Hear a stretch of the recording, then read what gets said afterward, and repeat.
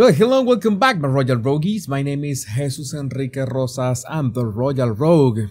And tonight, we have a show that will be especially painful for me, so I really need your help to go through this. We're going to talk about Meghan Markle and one of the things I despise the most, that is woke nonsense. I know that my channel's focus is mainly for entertainment purposes, so I will make sure to keep the show as entertaining as possible. That's my promise. But it so happens that I stumbled upon this article. Meghan Markle is teaming up with Gina Davis to change our perceptions of moms on TV. And at first sight I said, well, no big deal. What's the worst that can happen? Well, it so happens that there's a lot going on here. So let's take a look, because it's bad. This made me feel physically sick. But first, a quick reminder that I have a satire blog about the Duke and Duchess of Sausages that you can check right in the link of the description of this video. Meghan is setting her sights on the next phase of life as it appears on the small screen. The Duchess is teaming up with actor Gina Davis and Moms First, a longtime charity partner of the Archewell Foundation, to raise awareness about the ways television depicts characters who are mothers, backed up by data gathered from programming across 2022. Well, considering how much we have seen Meghan with the actual mothering and trying to cover her own tracks when she is not doing the mothering, we already know that this is BS, but nothing out of the ordinary, right? Bueno, on Thursday, Moms First and Gina Davis Institute on Gender in Media shared the results of a study that shows how those portrayals don't always reflect reality and argues that a change is necessary if we want to shift public attitudes and policy. The study, funded by the Archewell Foundation, found that though TV moms have become slightly more diverse, they are still underrepresented as earners and are still largely young, white, and thin. In 2022, when a couple with kids under 18 had a clear breadwinner, it was male 86.5% of the time. The study found that childcare and the realities of keeping a house running are largely erased. Oh. Well, just to be clear, and at least fair with the wording, it is not saying that moms that are young, white, and thin are a bad thing. It's just that mothers should be more diverse. Diversity in itself is not a problem as long as the story is well crafted and the characters well developed, and not using diversity to tick some boxes and call it a day. But my fear is that they are implying the latter. In an interview with Vanity Fair, Davis says she was surprised by how dated the various portrayals of TV moms seemed.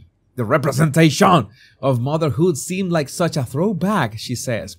It didn't reflect modern reality anywhere near as closely as I had hoped or imagined. Well, we don't know yet what Gina considers a current reality depiction of motherhood, but let's move on, because this gets worse, by the way. In a statement, Meghan explained her reasoning for signing on to the project. My past experience as an actress and now today as a producer and mother have amplified my belief in the critical importance of supporting women and moms, both behind the lens and in front of it, she said. This report about the portrayal of mothers in entertainment highlights the gaps we need to fill to achieve true representation in the content we create and consume, and I'm honored to support this work through the Archewell Foundation. Well, more word salad from the Duchess of Sausages, claiming that there is something wrong with the current depiction of mothers in TV, but not saying what is the ideal either. Davis has been working on issues of women's representation since she founded the Institute in 2004. Based on the idea that presenting producers and film executives with the numbers about gender disparity in media could lead to tangible change. Images have a profound impact on people's perceptions of themselves and others, and therefore the images can be used to create good, she says. I saw that children's movies and TV made specifically for kids seemed to have a huge gender disparity.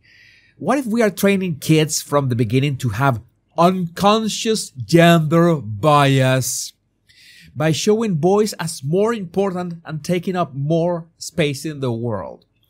Again, at this point I have to be petty. Gina Davis claims a huge gender disparity on children's movies and TV shows. How much is huge? And how does that disparity translate into unconscious gender bias or boys taking up more space in the world? In the past, the Institute has looked at subjects including diversity in media, gender stereotypes on screen, and the industry's approach to mental health, and its results have had an effect on industry opinions. But for their look into TV motherhood, they team up with Moms First to aim for an even broader impact. When founder and CEO Reshma Saujani founded the charity as the Marshall Plan for Moms in 2021, Archwell signed on as an early donor. Since then, the organization has been lobbying to pass paid leave policies and push for reform to the nation's broken childcare system. Well, that's it. That's what's this all about. You remember that Catherine has been working on the early childhood years for quite some time, and now Meghan wants to jump on the broken childcare system bandwagon. That's it. There's not a single original idea on her. But building Moms First came out of the pandemic and really seen millions of women getting pushed out of their workforce because we live in a country that didn't allow mothers to be both mothers and workers. And I have a question. Weren't men also pushed out of the workforce during the pandemic? What was exactly the difference in this case? But hands down, this is the worst part. The report notes that only 15% of TV parents are ever shown doing domestic work like cooking or cleaning. Still, less than 10% of TV parents had a messy house. Saujani says that only seeing images of perfect houses without any of the labor that keeps a home running can help feed feelings of mom guilt and fuel a gender imbalance in housework. Davis adds that these informal taboos can also limit the imaginations of the people who make TV.